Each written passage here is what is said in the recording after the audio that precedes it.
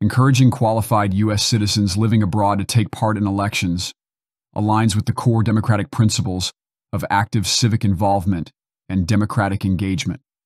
Well, and it just shows you that history truly repeats itself from, the Crucible to the Salem witch trials but I think it's important to note the goal of Hamas is literally the destruction of Israel.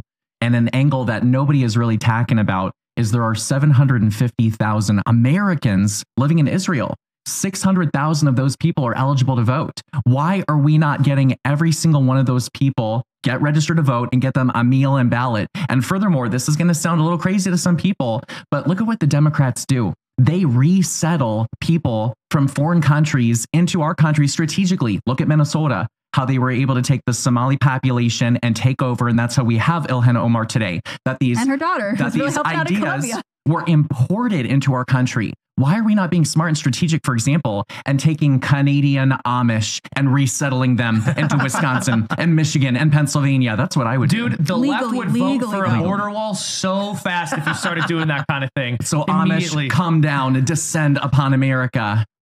Scott Presler's discussion of the Hamas issue and Israel's destruction objective can be analyzed.